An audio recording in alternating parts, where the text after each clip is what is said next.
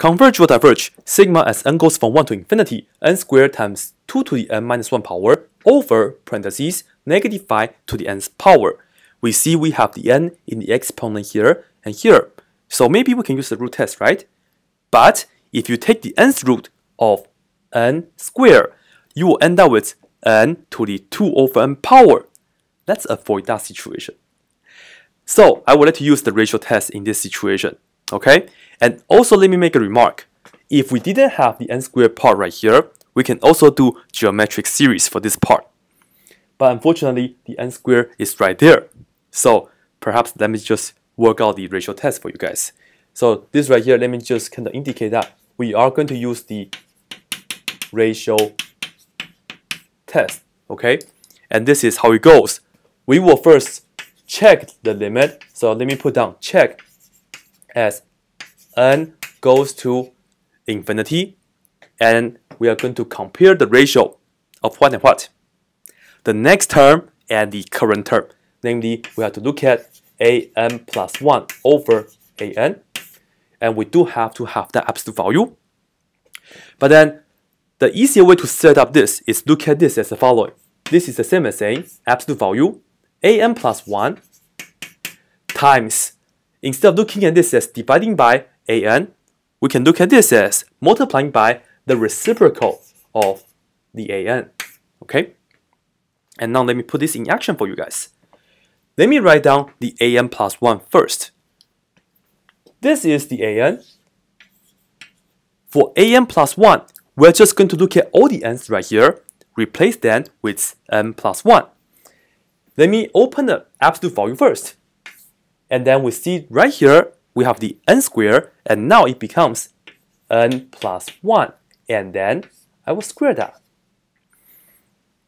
For this right here, we have 2 to the n minus 1. I will replace this n with n plus 1. So we get 2, and then we have n plus 1, and then at the end, we have the minus 1.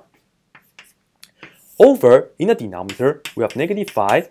This n becomes n plus 1, like that. So that's an plus 1 right here, and then we multiply by the reciprocal of the original. So we'll take this, flip it, put it here. So we multiply by, this will be on the top now.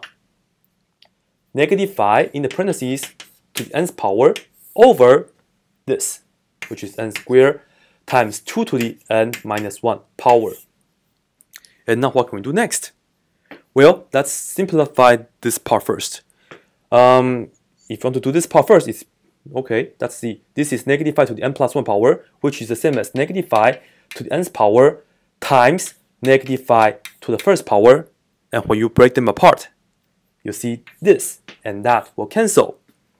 Okay, so we are making progress. Maybe I can also fix this for you guys. This is 2 to the n plus 1 minus 1. You know the plus 1 minus 1 is just 0, so you have 2 to the n right here. But then I can also look at this part here. This is 2 to the n minus 1 power. I can break this apart as 2 to the n times 2 to the negative 1. So I can cancel this 2 to the n with that 2 to the n. So that's pretty much all the cancellation we can do. And now let's put down all the things that we have left. What's on the top? This right here is 2 to the negative 1 power in the denominator. So in fact, we have to bring this to the top. So let me put down that 2 first. And then we have this, which is the parentheses n plus 1 to the second power.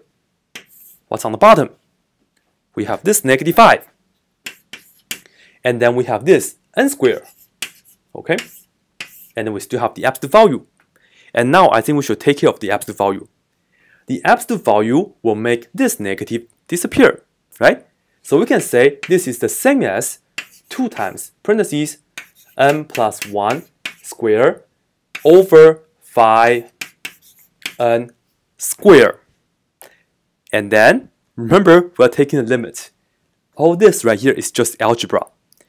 As n goes to infinity, this is just a polynomial of a polynomial, right? On the top, what's the highest degree? You see, this is n plus 1 squared, so this is the same as saying n squared plus 2n plus 1 if you multiply this out. and then you have this 2 right here, right? So on the top, what you care about is after you distribute the 2 into the parentheses, you will care about the highest power, which is the 2 times n squared. And on the bottom, you have this, phi n squared. Alright, as n goes to infinity, you only care about 2n squared on the top over phi n squared. Of course, the limit of this is just 2 over 5. Whew, we did the limit. And now we have the answer, which is 2 over 5. This is not enough. You have to tell me, we are doing the ratio test, right? You have to tell me this limit 2 over 5 is less than 1. So now what's the conclusion? Because the limit right here is less than 1, we know this series converges. And now we'll just write down the conclusion right here. We are going to conclude the original series, n goes from 1 to infinity, n squared 2 to the n minus 1 power over negative 5 to the nth power. This right here converges by the ratio test. That's it.